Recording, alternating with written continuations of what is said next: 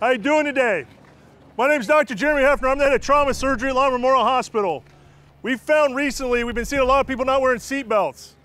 All of us here on a regular basis see people not wearing seat belts.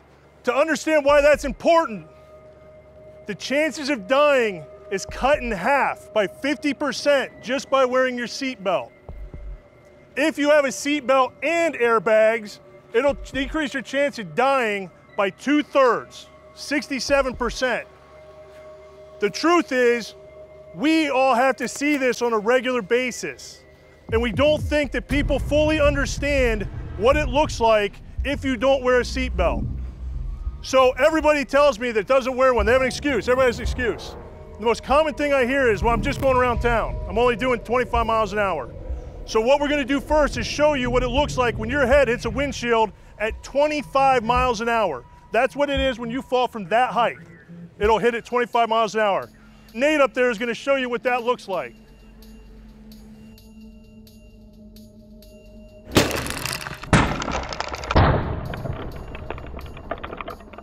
That's 25 miles an hour.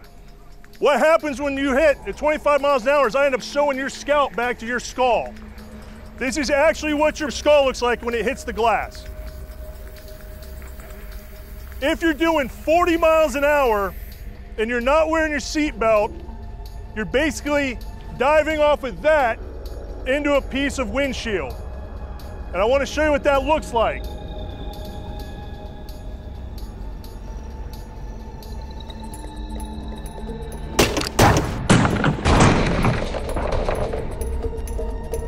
Oh, that's 40 miles an hour. Does anybody want to dive off of that into a piece of plate glass?